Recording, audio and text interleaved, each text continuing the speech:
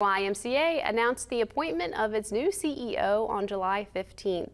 Before his official start, we interviewed newly appointed CEO Benton Walker about his goals, expectations, and the standards he hoped to bring to the Parkersburg Y.